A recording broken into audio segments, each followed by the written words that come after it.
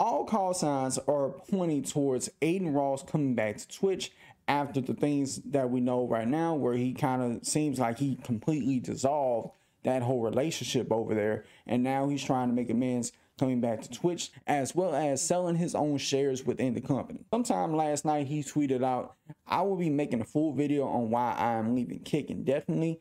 I'm stepping down officially, and I will be going into detail about this week. I will tell you everything. With that being said, I'm going to fully focus on being reinstated on Twitch. Thank you." Now, even though that is something I think is a steep mountain for him to climb, considering all the things he said about Twitch, done, and took a big old bag up at Kick, and with certain things he said about certain notable streamers on Twitch, it's not something I would view as impossible for him to do, but something that is a daunting challenge nonetheless. I'm making a full video on why I'm leaving Kick indefinitely. I'm stepping down officially, and I will be going into detail about this week. I will tell you everything. That being said, I'm going fully focused on being reinstated on Twitch. Thank you. Whoa. I don't think Twitch even fucking said that he could. Because I am Twitch, and I have all the say in the world about who gets to get unbanned and not, because I'm in Dan Clancy's pocket, and without me, nothing gets by. And he is not allowed on Twitch.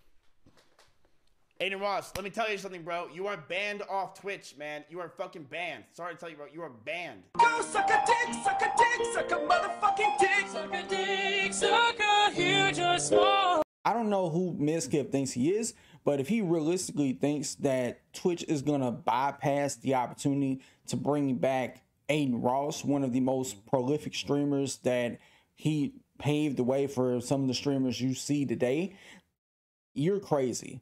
Like, he made Twitch millions of dollars. Now, granted, he got banned doing his own goofy shit, so that is his cross to bear. You think Twitch is going to listen to you over Adin Ross? Are you crazy? They already look at him as a cash cow.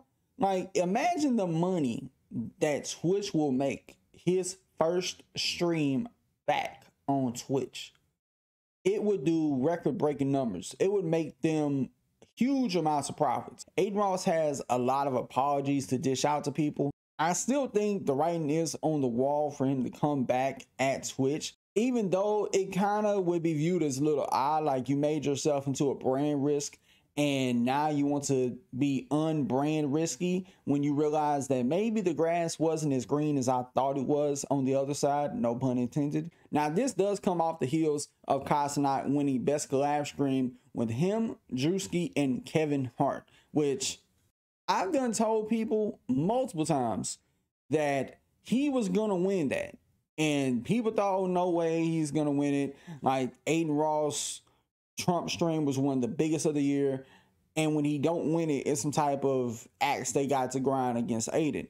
Well, how did we get here?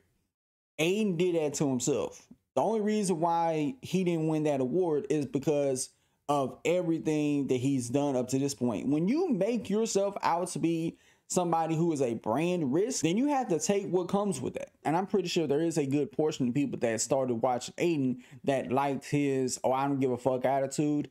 And they're probably going to look at him now and be like, wait, now you want to go back to him? And they're probably going to say, oh, he's a bootlicker, he's a corporate shill, whatever the fuck. But nevertheless, it's not really going to matter in the grand scheme of things. And honestly, I do think this might be the end of Kick. Y'all had a cute little run. You signed Adin Ross, you signed Your Rage, you signed Bruce, drop him off. And guess what? 2 of the 3 are back on Twitch, with most likely Adin Ross coming back no time soon. And best believe, I think this is going to be a major blow to the company of Kick. And I don't know what they can do other than just remain in this secondary content creation limbo, where they'll probably fade into obscurity now that the big 3 have gone and left the company. But all in all, it does make you wonder. Imagine if Adin Ross never became a brand risk and he never got permabanned on Twitch. He probably would, all he'd have to do is just boot up a camera and be live on Twitch, or make some type of special announcement on Twitter, hype people up, get people invested, and boom. But alas, things didn't turn out that way, and here we are. He has to right the wrongs and absolve himself of the sins that he done did along the way to get here. But with that being said, y'all let me know what you think about this in the comments below. Till next time, I'll catch y'all in the next video. Peace.